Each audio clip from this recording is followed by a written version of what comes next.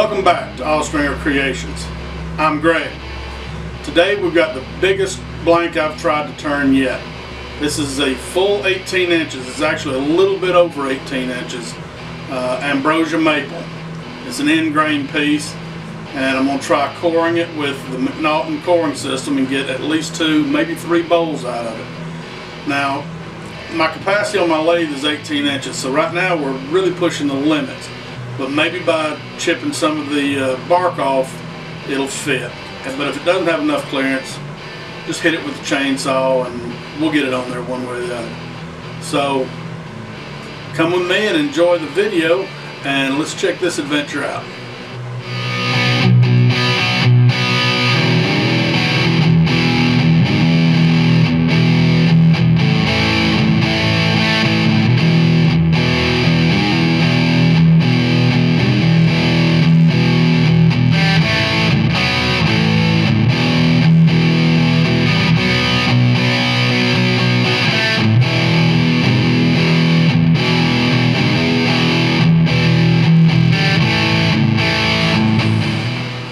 Okay, this is what we're working with today. It's a bit of Ambrosia Maple, and like I say, it is right at 18 inches, but I'm thinking that I can get enough clearance by taking some of this bark off. Now, I've got an inclusion on this end, so this will need to be the base so that I can trim that off. So that means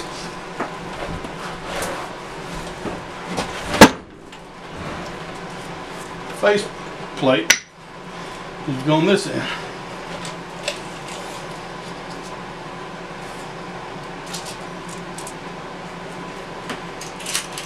Now again, I'm using these number 12 2-inch long sheet metal screws. Now some of the smaller bowl blanks I can get away with using number 10 1.5 inch screws or 1 inch screws, but on the larger bowls I like the longer and heavier screw to keep, especially end grain, because these bolts screws will pull out of the end grain if you're not careful.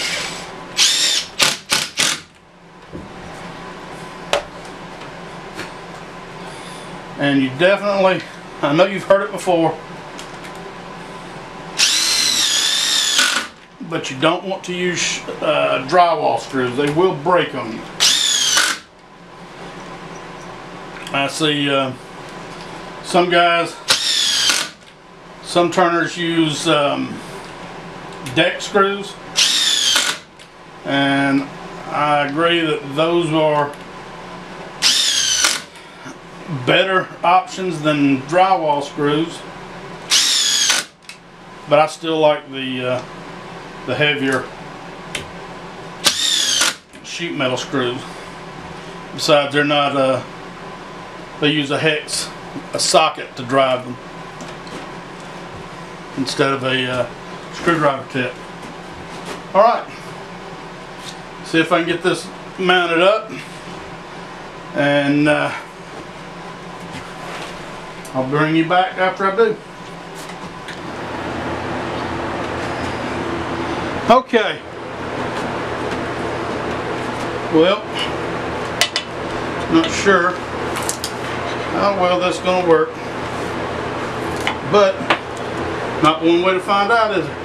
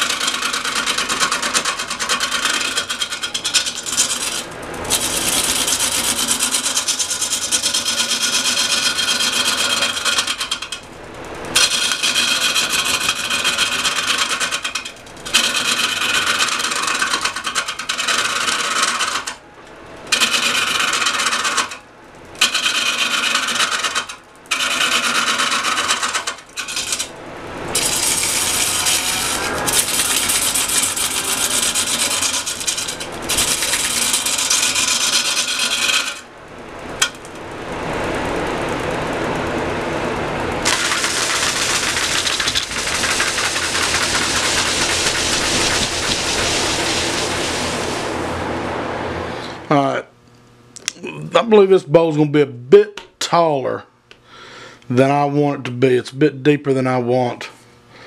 So I think what I'm going to do is I'm going to part it about 4 inches here and make a dish, a platter, then turn the bowl down to set in the platter, because still this inclusion goes a lot deeper than I'd hoped that it would. So I'm going to turn it down to get at least most of that inclusion, if not all of it, out of the bowl, and then turn a platter to set the bowl on. And I'm still going to try to core the bowl and do at least 2 or 3 bowls, possibly 4. I don't know. But if I can get 2 more bowls out of this, I'll be happy. All right, let me get set up. I'm gonna part this for part of the way, and then I suppose I'll take a chainsaw and finish it off. But I'll use my parting tool to establish the cut line so that I've got it even all the way around. All right, let's get set up.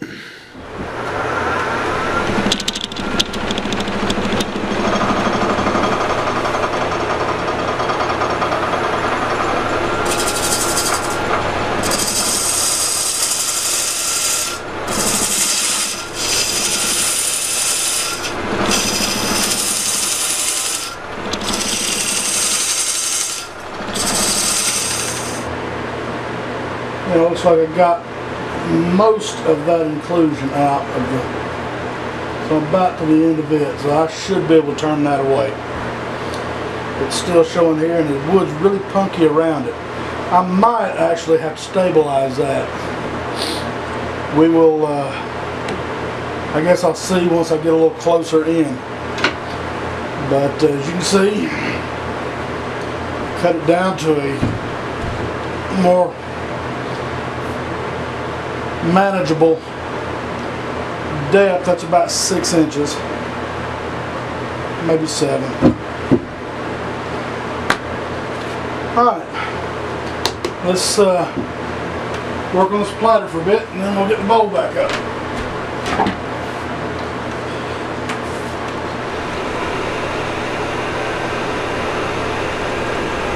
So we're down to right at 700 RPM. Let's see what we got.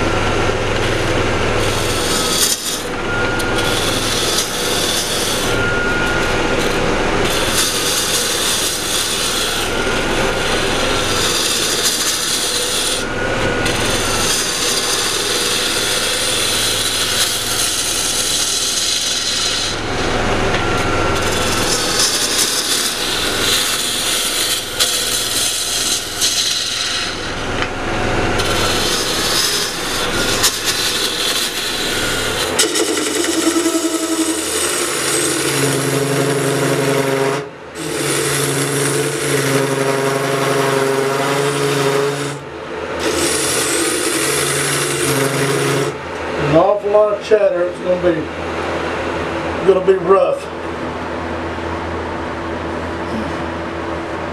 Actually, it doesn't look as bad as I expected it to.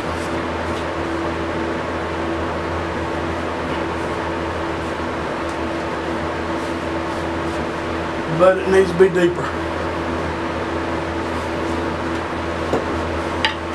I'm afraid I'm going to be blocking the camera, so I'm just going to turn the camera off while I try to get into this corner, because I'm going to have to get in front of the camera, and there ain't no sense in wasting the footage. Then I'm going to have to edit out anyway. Back in a minute. Well, I left it off longer than I intended to, but to be honest with you, it got to turning, and I got involved in it and lost track of time what I was doing. Well, here is the basic shape. That just needs to be smoothed and finished. This I thought was going to be a dish. Actually, I thought it was going to be a platter, but as I turned it, it told me it didn't want to be a platter and decided it wanted to be another little shallow bowl. So I flooded the pith area with CA glue to hopefully prevent it from cracking. So far it's held up a lot better than I anticipated it doing. So we'll see if that helps ensure that it doesn't split. And I'll let this sit. It's not sanding, it's still damp enough that it doesn't want sand. So I'm going to let it dry for a few days and see if I can get it to sand, and then put a finished check mark on it. So I'll come back to the video when it's when I get it sanded, and we'll get a finish on it and let you see what the final result is. Thank you for sticking around. I've got a coat of shellac on here. I need to sand it down and put another couple coats on before I call it finished completely. And pretty happy with it. As it has dried, the center has sunk in just a little bit at the pith, but other than that, no cracks, no checking, and really no warping. I mean, it's turned out fairly straight. So my first large end grain piece, I'm happy with it. So, and furthermore than that, I've got somebody who's already claimed it and he's happy with it. That is what really matters. But the piece that I cut it off of, I was going to make a bowl out of, unfortunately split real bad. This has been several weeks since I first started turning it, and it has taken me longer. I've had to stop. There's several issues that came up, some sickness, and then I got tired of not being able to do anything on my workbench. I have torn it completely out and rebuilt it, and I've worked on my bowl kiln, converted a dishwasher for it. I was going to have a video for it, but unfortunately I lost a lot of the video, so you won't get that build. But I have high hopes for it, and I have an idea that I'm going to try to salvage this, and it does not involve epoxy and dyes. So that'll be another video, and I hope that hope you come back to see that. In the meantime, I've got several other projects. I've got I cut up some walnut, some cryptomeria, and some box elder. I've got a couple requests for a couple of rolling pins, and I've got about a half dozen salt and pepper grinders, actually a little more than that to do, and I'm going back to pins for a little while. I've got several people wanting pins, and thought I'd gotten done with pins for some time, but looks like I've got probably a dozen or two pins to make, and so that's going to take a few days, and I doubt I get into any of the videos of that. With possible exception, I've got a couple of really pretty burls that I'm going to make a couple of fountain pens out of, and I may video those. I don't know yet. But I hope you come back and join me with the next video. I appreciate you watching this one. If you haven't subscribed, I would greatly appreciate you joining the team and enjoying my adventure, helping me along, watch with me as I learn this wood turning thing, and it's a lot of fun. So it's hot out here, I'm tired, and it's time to go in, so I'm going to tell you goodbye. Come back and join me with the next video. Thanks.